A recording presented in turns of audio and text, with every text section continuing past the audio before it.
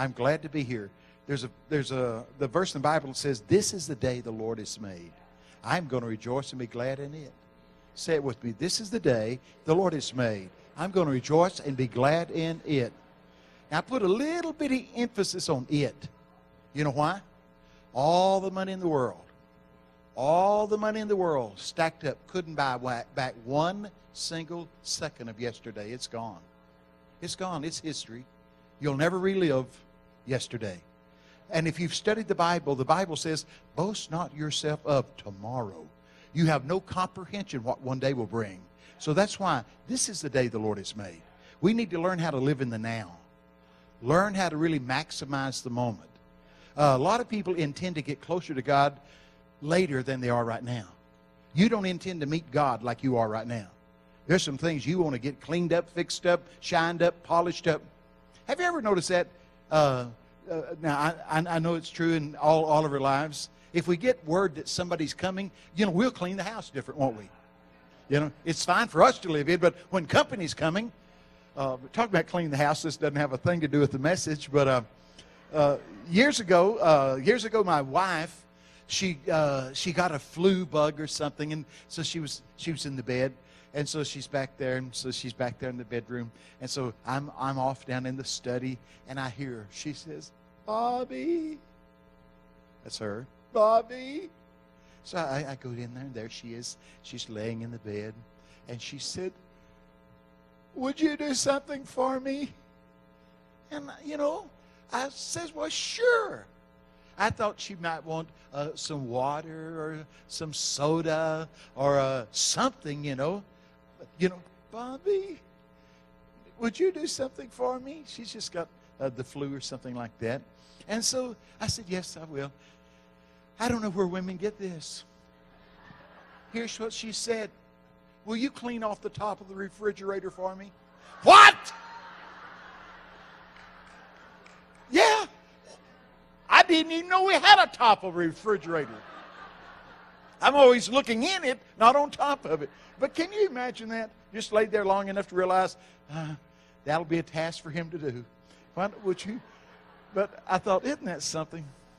Let me tell you another time. My wife went off when I got two sons. One's 46 now, one's 41. But this is when they were little. They were little. My wife and a whole group of ladies go off to a woman's conference somewhere. So I told her, "Go ahead. I'll tend to the boys." Oh, yeah. Can't you see disaster coming? Go ahead. I'll tend to the boys. So it's pretty bad. So I decided I'd cook for them, and I don't know how to cook. So I thought, I'm going to cook something that'll go a long way. And I thought rice. So I got me a pan about this big around, about that tall, and I filled it full of water, and I read it said you put some salt in it and get it boiling. So I got the water boiling, got the salt in it and all that. And I thought, well, there's 3 of us. So I got down a 2-pound bag of rice and poured it in. Oh, man. In a moment, it enlarged. It ran down the pot, and the stove that I was using was an electric stove, and it got down in the grill. Smoke's going everywhere. Smoke alarms are buzzing. The little boys are going, "What is it, Daddy?" It was dinner, but it was pretty awful. Good Lord. Goodness. Well, I got a lot of stuff to talk about, but not in a big rush. But we're going to have a lunch later, so I guess I better carry on and kind of do something normal. I don't want to do something very normal, do you? I like the God that surprises us, don't you? He surprises us. He surprised them, Acts chapter 2, verse 1, didn't he? They were all in one place, one accord, and what happened? Wham! Suddenly, say suddenly. Suddenly there came a sound from heaven. You and I better prepare ourselves for some suddenlies. Listen, this little blase have been there, done that, seen it all. God's about to really shake us up. You believe that? Everything that can be shaken is going to be shaken. And one of the things that's going to be shaken is this little smugness that you and I walk around in, acting like we really know what God's up to. Listen, He's going to shake that, and we're going to go, "My God, I don't know, but I'm not missing it." You know what I mean? He's going to bring back the awe to the house of God. The awe, the holy reverential fear of the Lord. That awe where we go, "Oh God, He can do anything, can He?" Listen, I am telling you, one time He told me, He said, "You better tell my people I'm not near as easy to get along with as some preachers have made me out to be." Yeah, remember it said it's a fearful thing to fall in the hands of a living God. Got a little plastic one, you can do whatever you want to with him. Put him in your yard, put him on your car. But a living God, that's the only kind you and I have. I've had preachers go, well, I'll tell you, I'm not afraid of God. Well, you're dumb. I'm more afraid of God than I am the devil. We better have a holy, reverential fear of God. Now, I know we can call him Abba, and we can all do all. I know that, but there's two sides to God. You believe that? I want you to know that. We're about to be introduced to the holy, reverential fear of the Lord. And it's really important. There's a great verse about it. It's 2 Corinthians chapter 7, verse 1. I love it in the Amplified Version. It says, we need to understand more about it. Here's what it says. Having these precious promises, beloved, let us purify ourselves from every bit of the contamination of the flesh and of the spirit, perfecting holiness in the reverential fear of the Lord. Say reverential fear. It says, bringing our consecration to completeness. I like that, don't you? We can get closer to God than we are now, can't we? Say yes. At least I hope we can. We can get closer. Say closer. That's really what I want. Can you put that verse up? Is there any way to do that? They were doing it like, if you put that 2 Corinthians 7:1, the Amplified Version up, if you don't mind. We'll try it and see how it works. That's good. There it is. Therefore, since these great promises are ours, beloved, let us cleanse ourselves from everything that contaminates and defiles body and spirit, and bring our consecration to completeness in the reverential fear of the Lord. Now, I don't know about you, but there's a question that verse causes to arise. What promise? Having these promises, what promise is going to promote purity on a level like that? Apparently we hadn't seen it yet, because I know of no church that's completely sanctified, body, soul, spirit. Do you? So what promise? Having therefore these promises, these great, awesome, gigantic, I'll tell you what promise it is. It's found in 2 Corinthians 6, being identified as the true, mature sons and daughters of Almighty God. That's the promise. Coming to a point of maturity where God can turn over to us family business. Family business. Doing business is in His name exactly like He would do it. Remember He said, as my Father has sent me, even so now I am sending you. Remember the Bible said, as He is, so are we in this present world. I don't like to deal with people that are confused about their identity.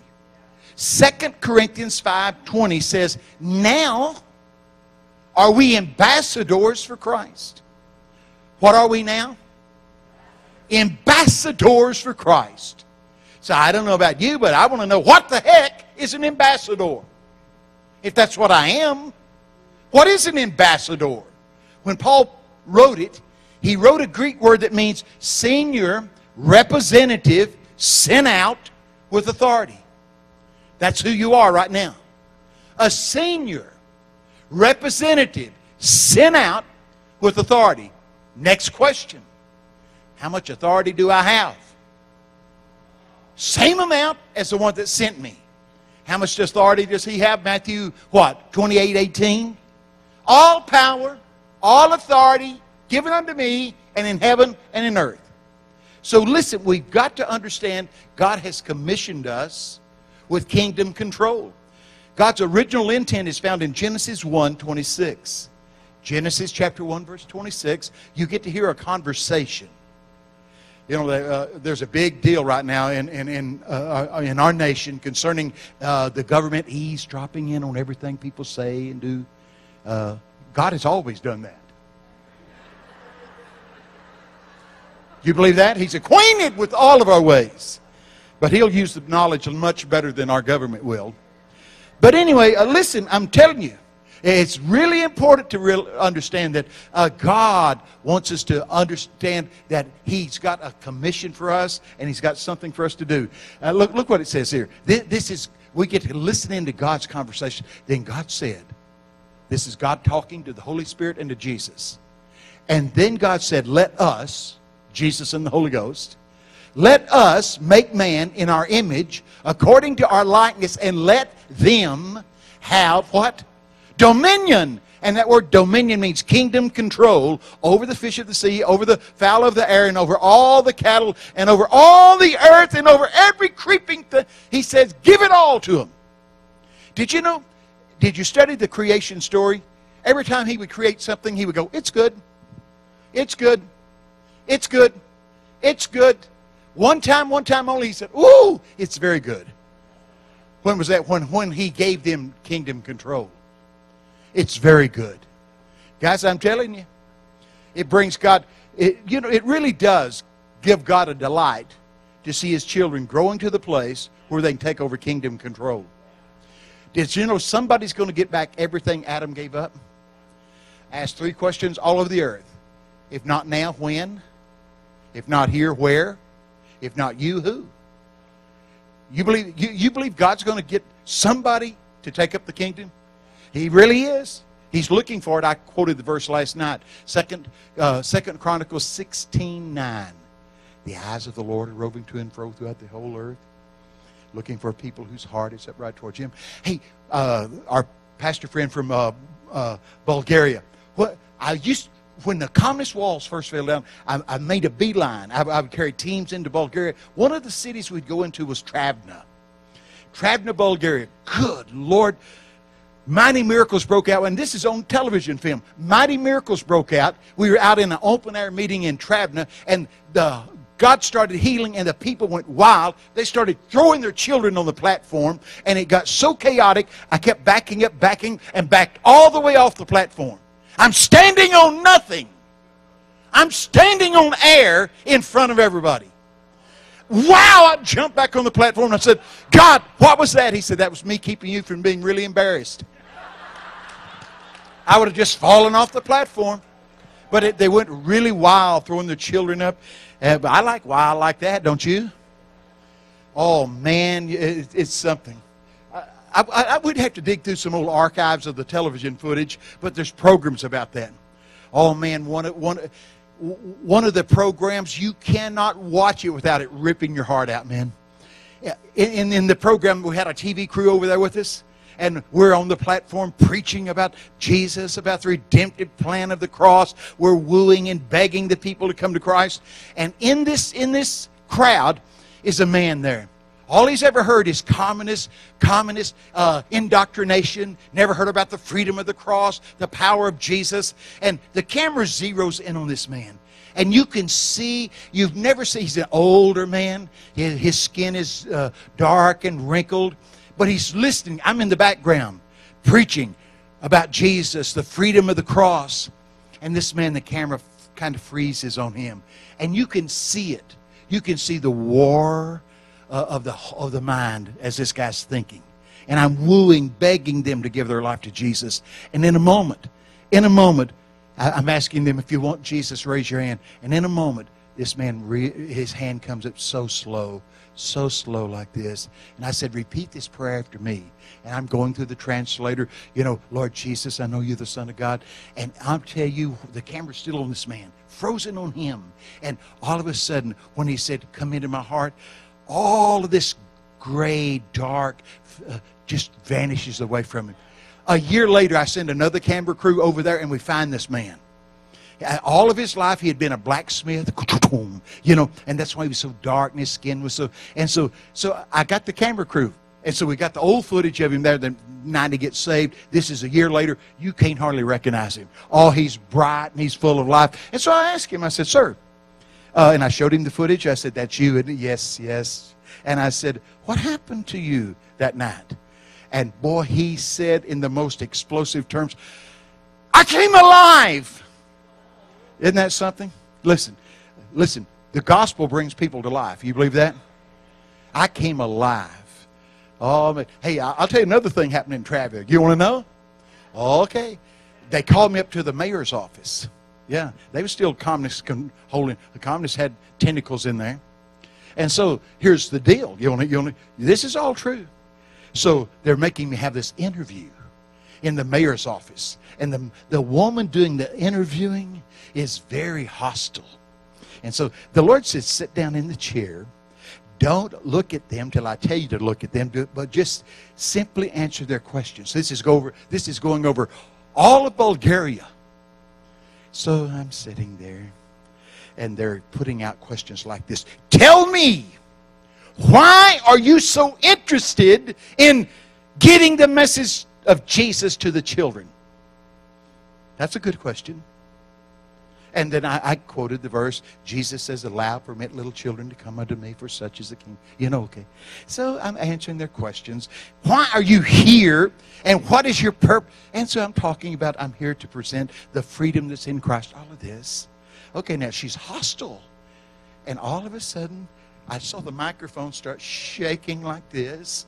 And I looked up and she's squalling and bawling. She said, can God heal me? I'm eat up with cancer. I go, yeah. So she was eat up with cancer across her breast, and God healed her just like that in the mayor's office in a hostile interview. See? That's the truth. Yeah. Pretty wild. But I like a wild God, don't you? I'm tired of people just thinking, well, you know, church is kind of boring. And I'll agree with you. Church shouldn't be boring, but it's just really boring. I'll tell you why a lot of people don't come. They've been here. Yeah. I'll tell you, don't go to a dead church. Well, you know, Granny used to go. Granny's dead? Come on! Listen. Don't stay in a dead church. Jesus said, let the dead bury the dead. Come on! Follow me. I'll tell you what, just to be really honest, if your church doesn't have signs and wonders and miracles, they disqualify themselves from being a New Testament church. The early church had miracles. That's the pattern we're to follow. Mark 16:20 said the early church went out, preached, and God validated what was happening with signs following. Yeah. Where are you girls from? El Salvador. That's good. You from El Salvador also? I've been there. Good Lord. I've been a lot of places. Yeah. I intend to go to a lot more, don't you? God will send you places. I've been to 2 places at one time. Hey! That'll mess with the theology, but I have. Been to 2 places at one time. I don't know how it works, but it's kind of fun. Yeah, I like your shirt. Like that matters. Yeah, I like it though. It's nice. Got a lot to talk about. What's your name?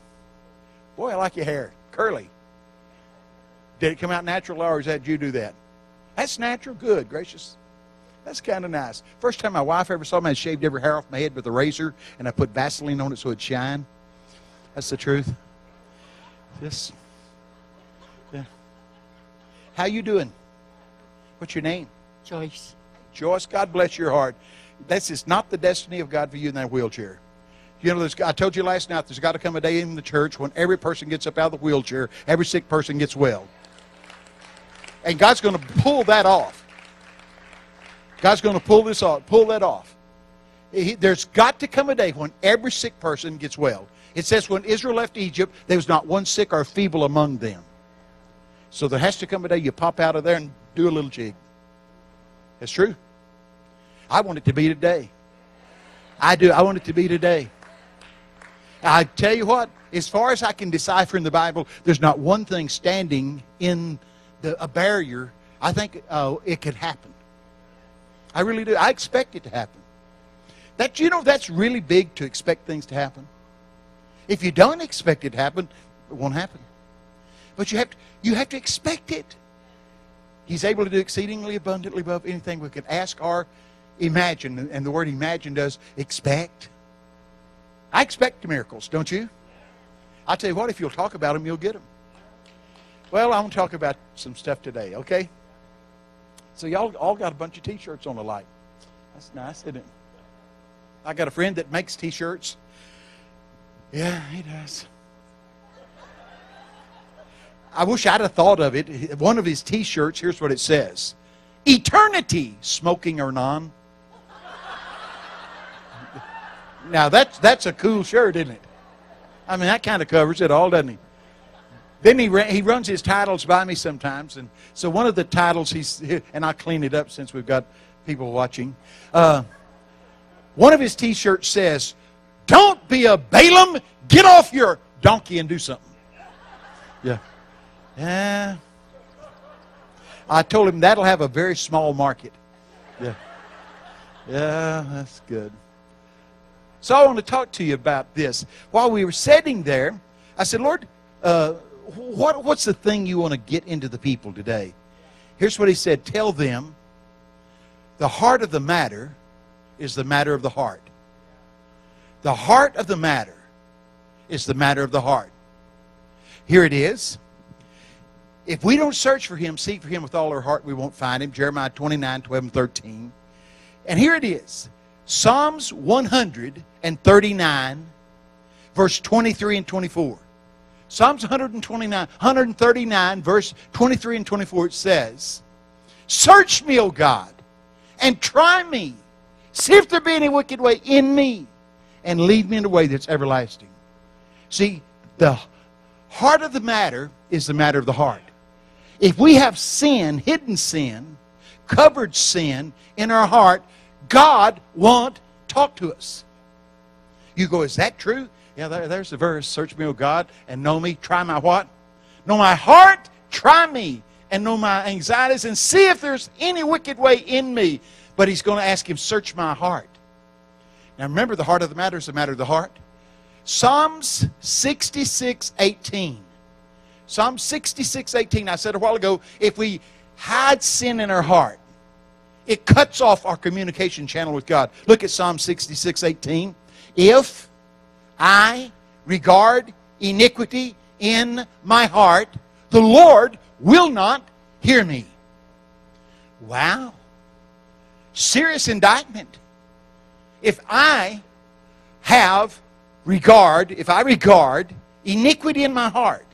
So I guess we ought to look at the word regard. What in the world does it mean? The word regard that is written right there is a word that's the same word for what a woman's body does to a fetus. What does a woman's body do to a fetus? Nurtures, feeds, protects, shelters.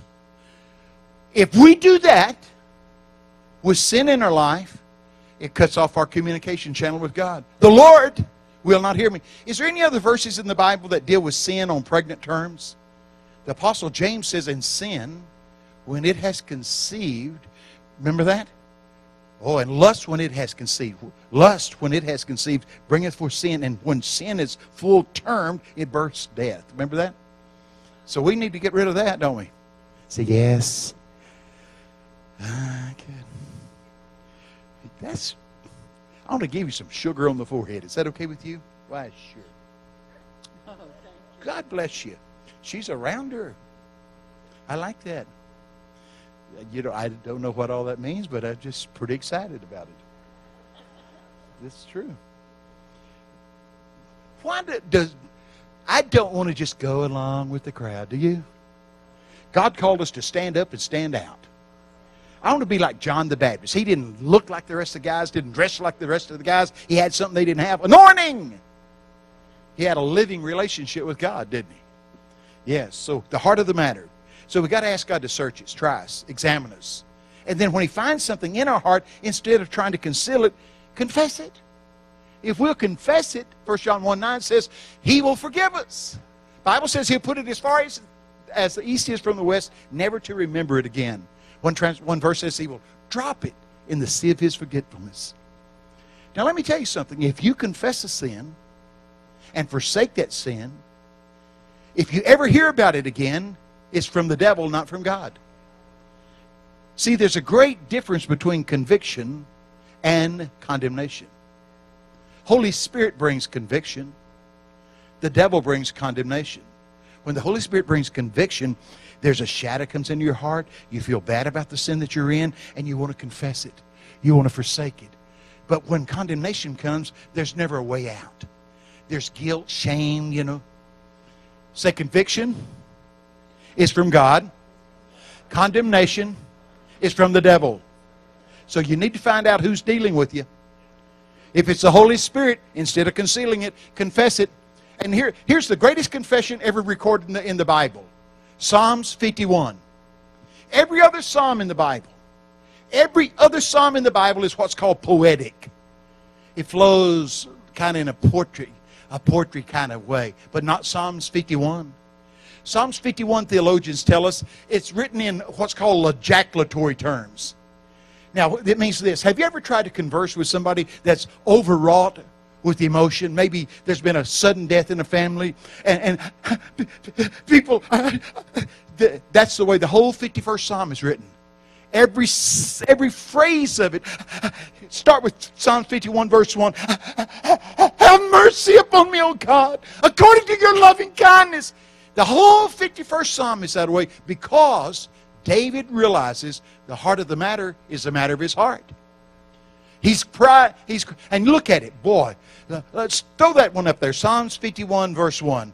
Have mercy upon me, O God, according to your loving kindness and tender mercies. Wash me thoroughly from my sins and cleanse me from... Boy, it's really amazing. Have mercy upon me, O God, according to your loving kindness and according to your multitude of your tender mercies. Blot out my transgressions. Verse 2, wash me thoroughly. Watch this. Verse 2. Wash me thoroughly and repeatedly from my iniquities and guilt, and cleanse me and make me wholly pure from my sin. Boy, look at the next one. For I acknowledge. Look at this. For I am conscious of my transgressions, and I acknowledge them, and my sin is ever before me. Did you know there's pleasure in sin, but it's a very short-lived pleasure? Okay. Go ahead. Get to verse 6. I like verse 6. Psalms 51, verse 6. This is pretty nice. Behold, you desire truth in the what? Inner being, the heart. Make me therefore to know wisdom in my innermost heart. Verse 7. There we go. Purify me with hyssop, and I shall be clean. Ceremonially wash me, and I shall really be whiter than snow. I like that. Purge me with hyssop, and I shall be clean. Boy, if you know anything about the Bible, here's what he's saying. Deal drastically with my sin. The word hyssop is it's a weed, like a strong, very bristly weed. They would use it if somebody had advanced leprosy. They would take that hyssop weed and scrub away the rotten, putrefying flesh down to new flesh. And that's what he's saying.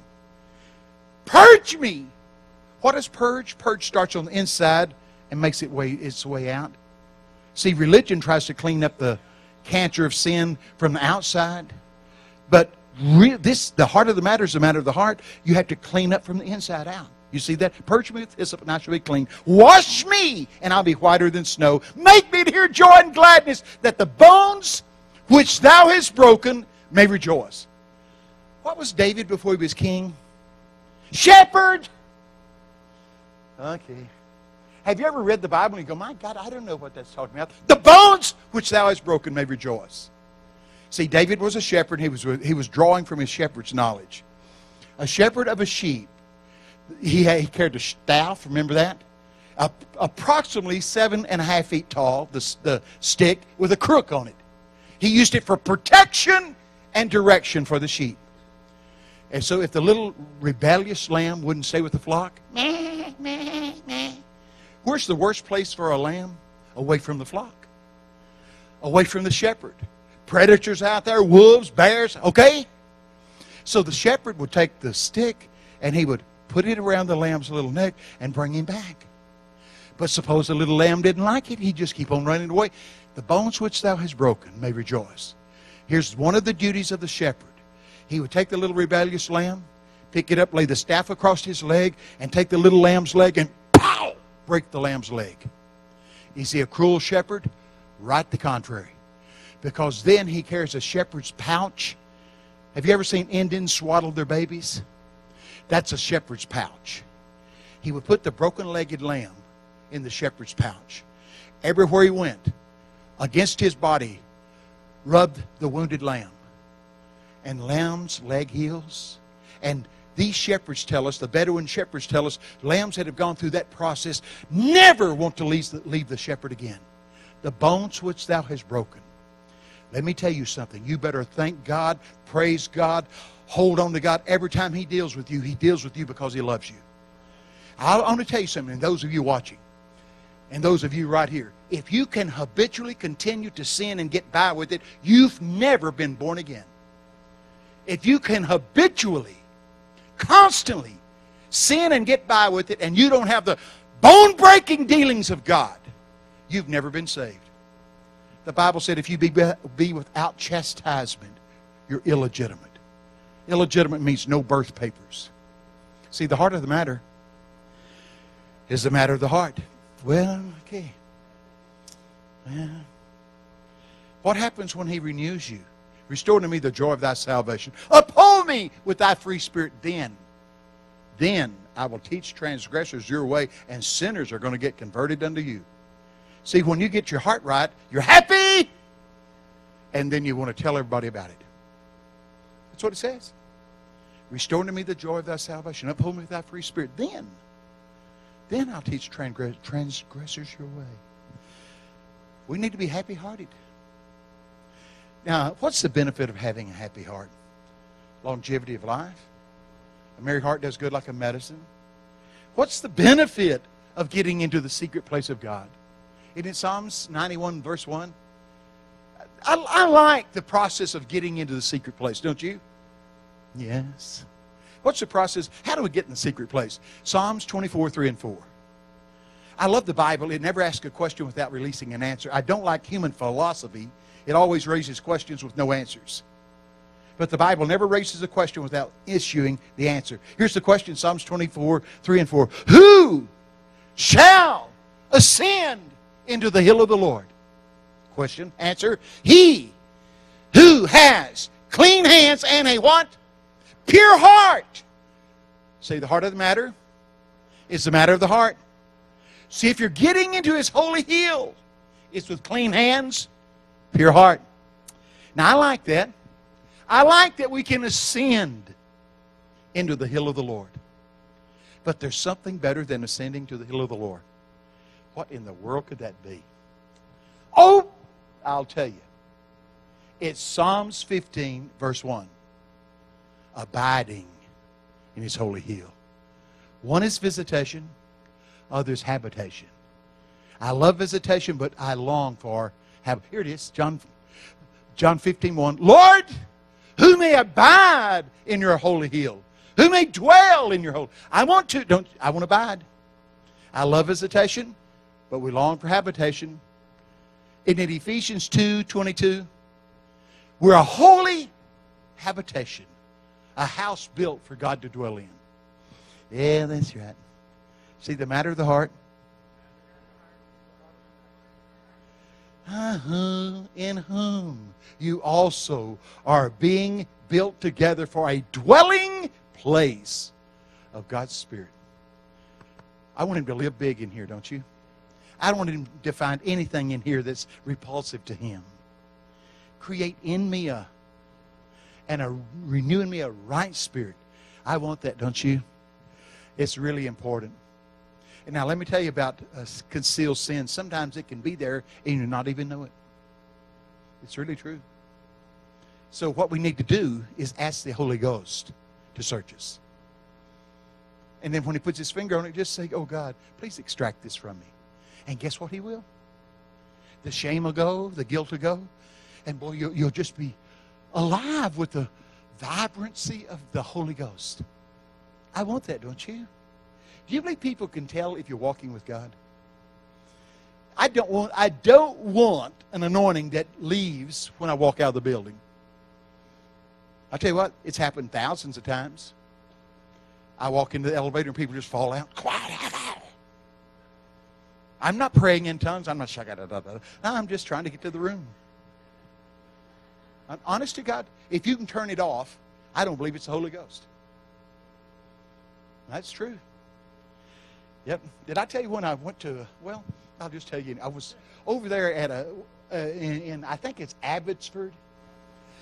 And the Lord had told me, He said, I want you to get a watch. Now, I got watches. But the Lord said, I want you to get a watch. I said, okay. So I want to get one that had that little beaver on it, that roots looking thing. So anyway. So I go to the mall there. And so we're there at a watch counter. I'm just there at the watch counter. And there's a lady, a wonderful Canadian lady. And so I said, ma'am, I'd like to look at that watch over here. Wasn't an expensive watch, just maybe $20. I'm not sure. And she said to me, "You're not from around here, are you?" I don't know where she got that, but anyway. She said to me, "You're not from around here, are you?" Now, there's a glass case between me and her. And I said to her, "No, ma'am, I'm just passing through." When I said, "No, ma'am, I'm passing through," the Holy Ghost hits her, knocks her down. Wham! She hits the floor and she's drunk. Just drunk and laughing and giggling. Just like that. And her worker comes running out of a little cubicle over there. And the lady's on the floor going, "He's not from here. He's passing through." And she said, "You're what?" I said, "I'm passing." Wham! She's down. Honest to God, so help me God, in a moment, 6 or 7 of their workers are down behind the counter, absolutely drunk in the Holy Ghost. I could have got the watch for free. And I turn around and there's maybe 60 to 80 people that have gathered watching this. See? I mean the Holy Ghost. He gets on you and in you, and you need to let Him out. You know what? See? Well, nothing like that ever happens to me. People ask me. They ask me, they go, "How does the Holy Ghost use you?" And here's the way. The Holy Ghost has no hands till you give Him yours. So I say to the Holy Ghost, "Holy Ghost, these are not my hands, they're yours." Holy Ghost has no eyes. And I say, "Holy Ghost, these are your eyes. Yield your members to Him. But have your members clean and pure. He won't come upon a contaminated vessel. Be ye clean that bear the vessel of the Lord," the Bible says. You yield Him your members, He'll use you. You believe that? You're the vehicle. Don't you? I love fearless people.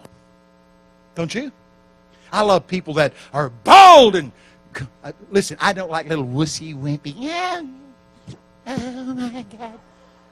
You better be bold and brave. Here's one of the boldest, bravest people I found in the Bible. Mary, the mother of Jesus. Mary, the mother of Jesus. Here she is. 15 and a half years old.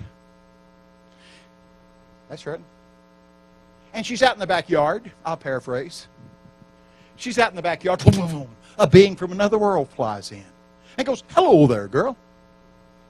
You've been chosen by God. Here's what's going to happen to you, honey. The Holy Spirit is going to get on you and in you, and you're going to get pregnant, but don't worry, it's God." Say, new thing. Never had there been an announcement like that. What does Mary say? "Let me call my prayer chain and see what they say."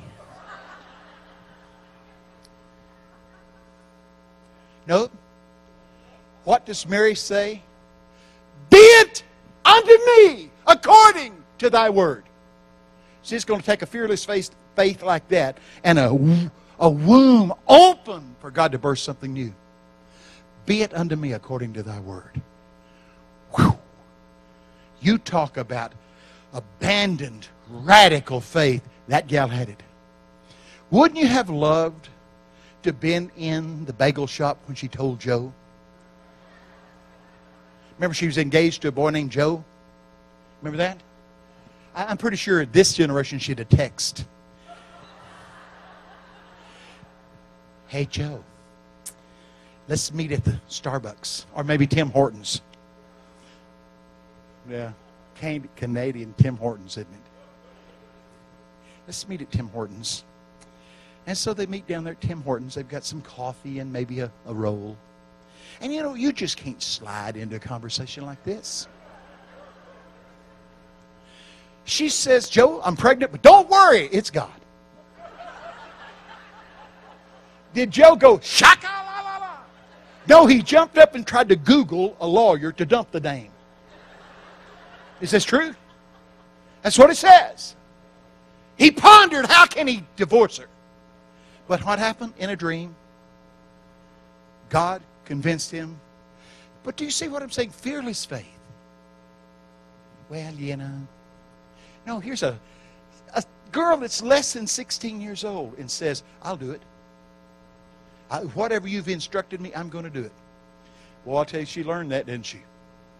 Later on, the first miracle Jesus does in Cana of Galilee, John 2:11. Remember that? Remember it said there was a wedding. Jesus and his disciples were invited, and he went. And they did something strange. They ran out of wine. And so Mary, the mother of Jesus, remember that? She's talking to Jesus, and I'll just paraphrase. She says to him, hop to it, boy! And then here's what he says to her. You may have birthed me, but you will not manipulate me. See, what's killed every move of God till this present moment, whoever God used to birth it, they think they own it. You may have birthed me, but you will not manipulate me.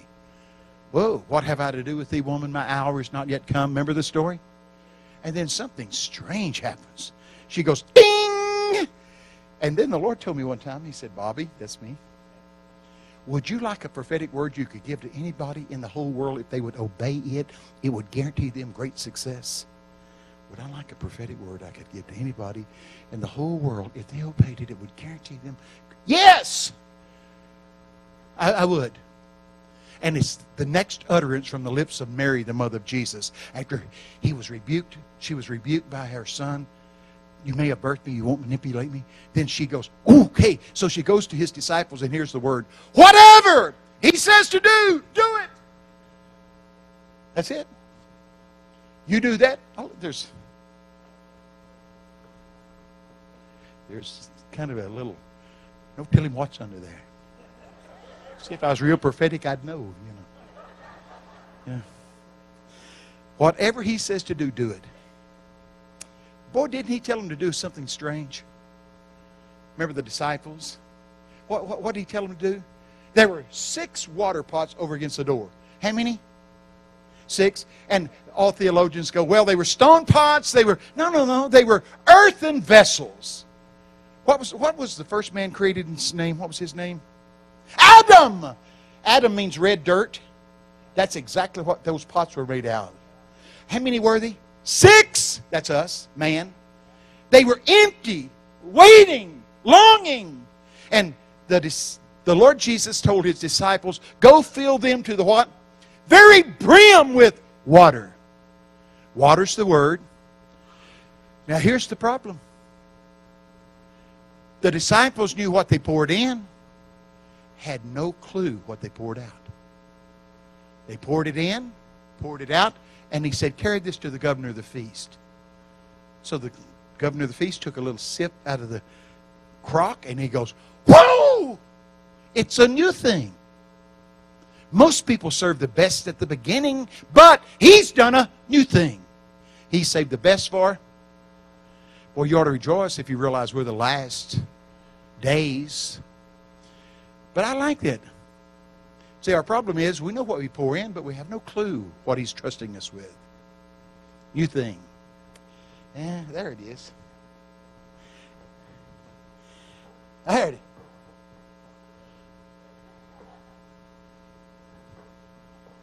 You like Mr. Ed. Yeah, that's good. What's your name? Hi, Wendy. God bless you. What do you do? Do you? That's a good thing. That's good. You enjoy it? Yeah, and I work at the church too. The church all over, and I do enjoy it. Really. I'm having the time of my life, honestly. It would take a ton of, every day, so help me God, every day I get stacks of invitations to go somewhere in the world. Every day.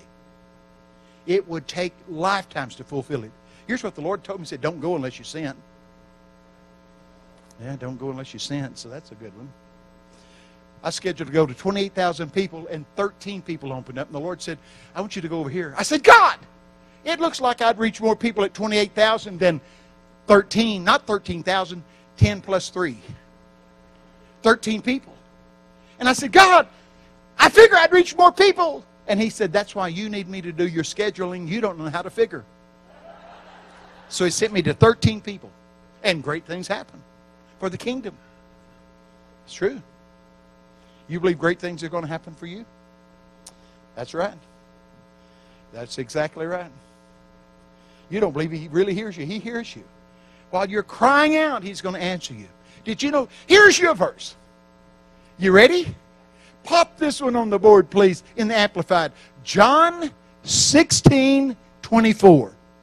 It says, up until this point in time, you've not asked. Ask now. You'll get what you're asking, so you'll have a happy heart. Here it is, John 16:24. Here we go.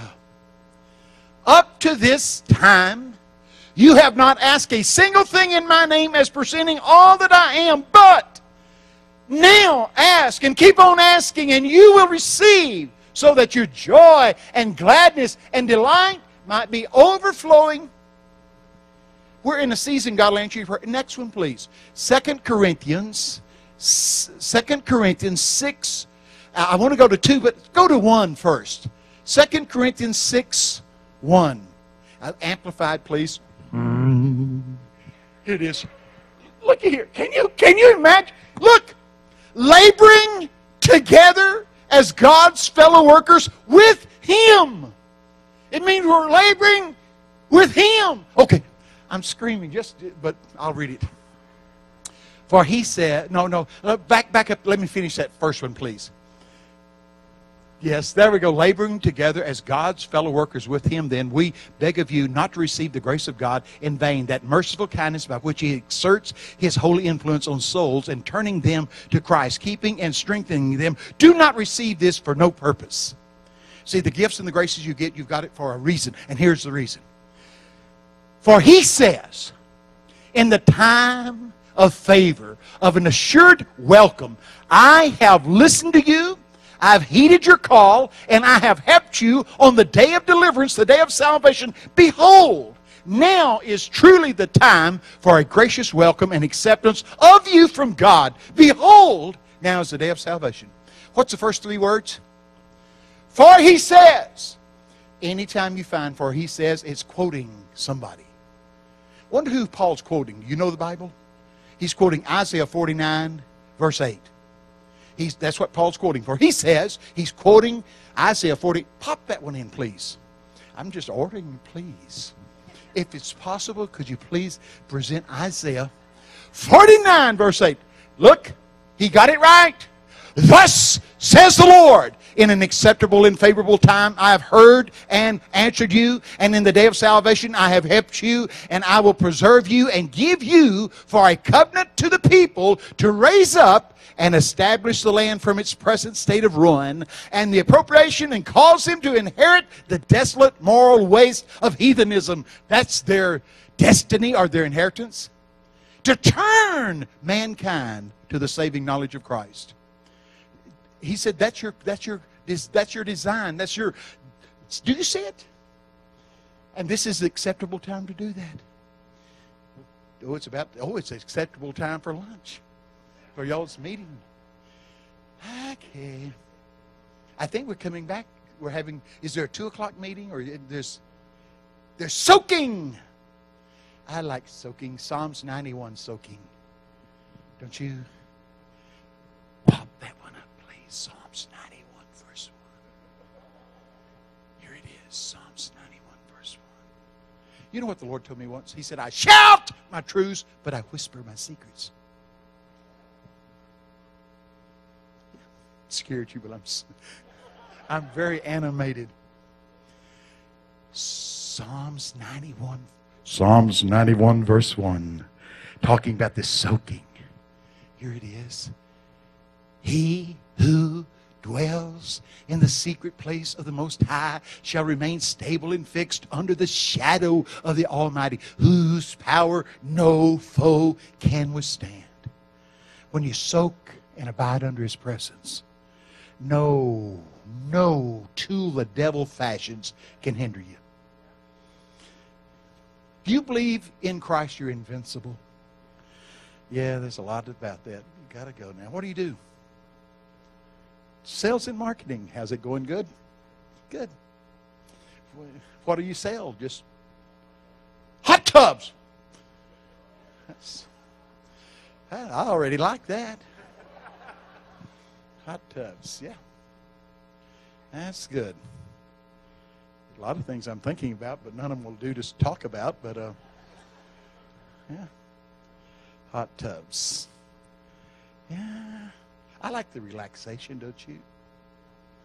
That's what we need to learn, how to relax before the Lord. And that's one of the words.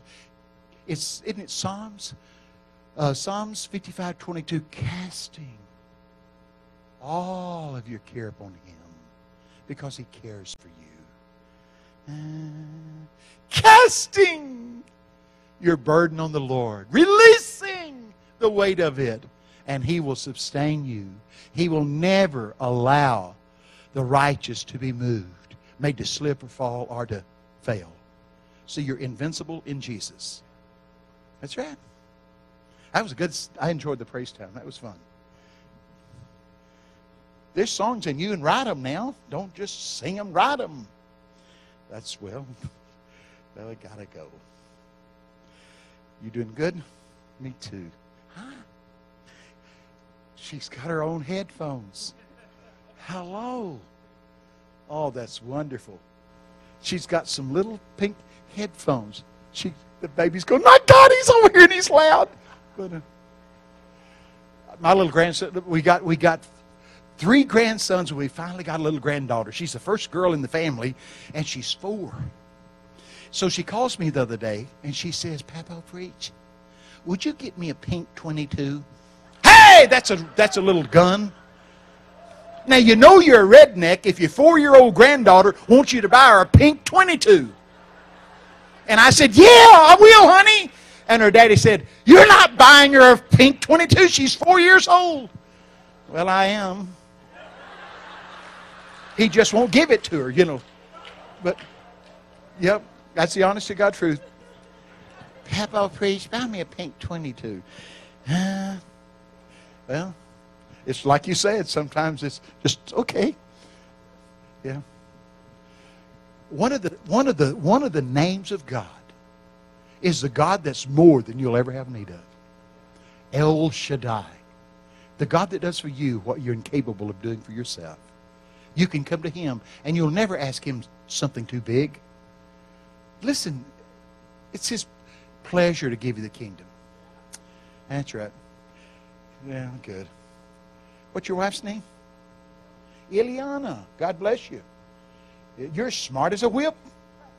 That's a good thing. And I see you with a can of oil. That's a good thing. She's oiling the wheels, man, and that's good. Well, that's good. I'm just shouting at folks as we go. We got to leave, though, because y'all have got a banquet. Are you going to the banquet? Absolutely. Absolutely. That's good. Huh. I know I'm supposed to quit, but I don't really want to. I tell you, I feel very mischievous at this moment. I really mean that. I feel a bit mischievous. I don't know why, but I do. I feel like God could do anything. Anything. Anything. He's going to recreate bones in people's feet. Somebody's had some deterioration of bones in their feet, and God's going to recreate those bones. Here's your great verse right now. Heaven is screaming. I mean, heaven is screaming. He's screaming Joel 2:25. I will restore. I will restore. You know, last night I almost said, when I said, I thought, and I was going to say, it's a wonder they let you meet in this place. Now, you know what? I was walking through this morning, and if they keep monkeying around, God will give you this place. Look out now. I'm telling you. You say, God, yes, He will. He'll raise up training centers like this. I'm telling you. Listen, you go, I don't believe. Well, yeah, He will. It's your Father's good pleasure. That's right. Well, you know, nope, He will. So that's what I felt. And then I was back there when I got to feeling mischievous. And the Lord said, you know, nothing's impossible for me.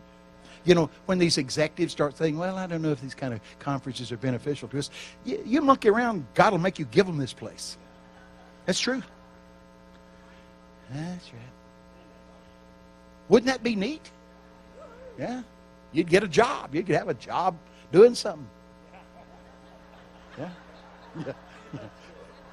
Yeah. Yeah. I was in Houston, Texas one time. They had the fastest real estate market in America at that time. That's when the oil was at its highest point.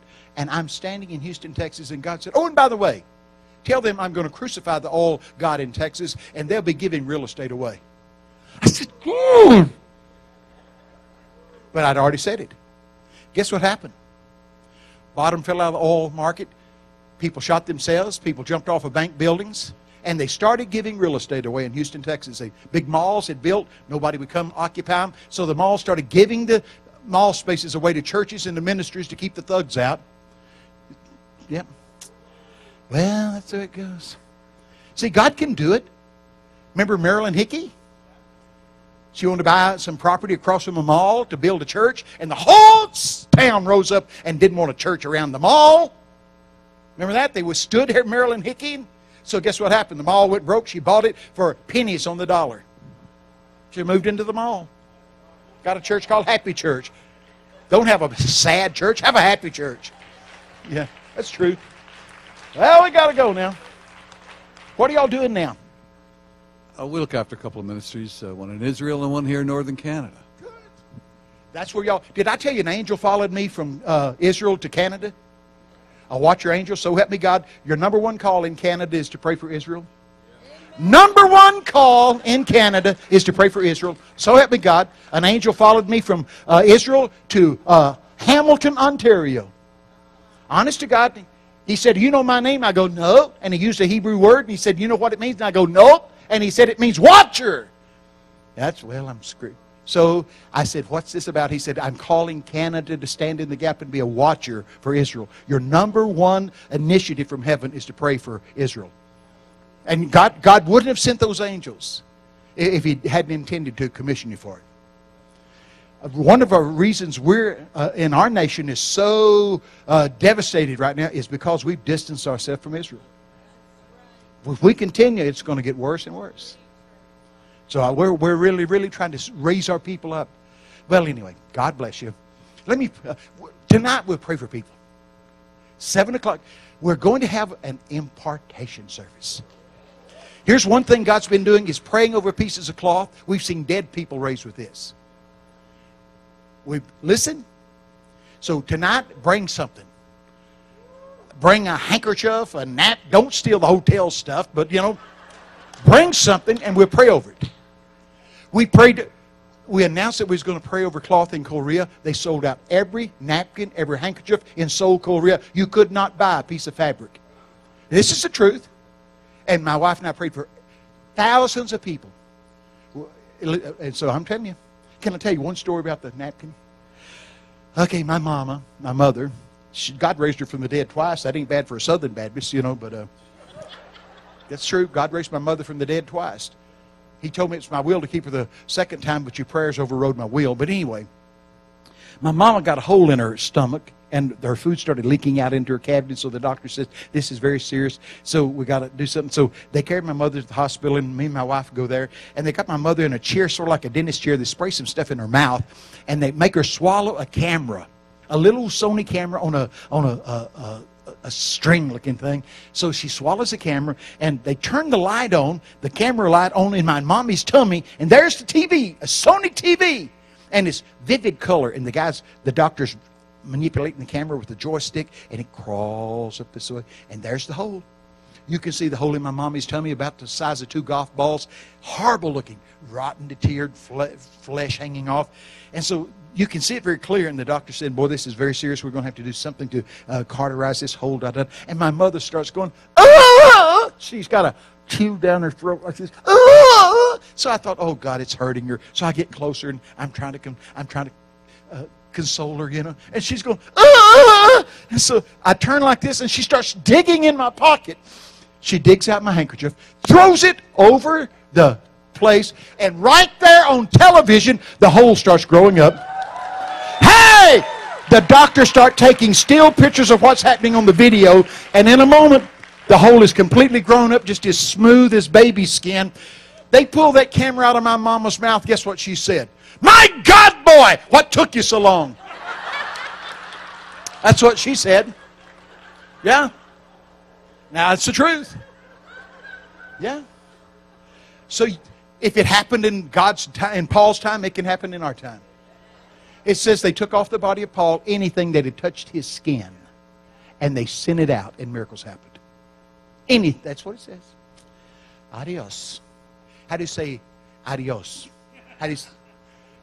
Adios. Okay. Adios. How do you say friend? Amigo. I am bilingual. Yes. Did you know I went to London, England, and had to have an interpreter? That's the honest to God truth. I went to London, England, and had to have an interpreter. They said, "What language are you speaking?" I said, "English," and it offended them. Now, here's the deal, just to be honest with you. When you hear God speak, He speaks just like me. Yeah. No, I'll tell you how He speaks. You want to know? He speaks exactly like you listen. John 10:3, John 10:27. God bless you. We'll pray for people tonight, okay?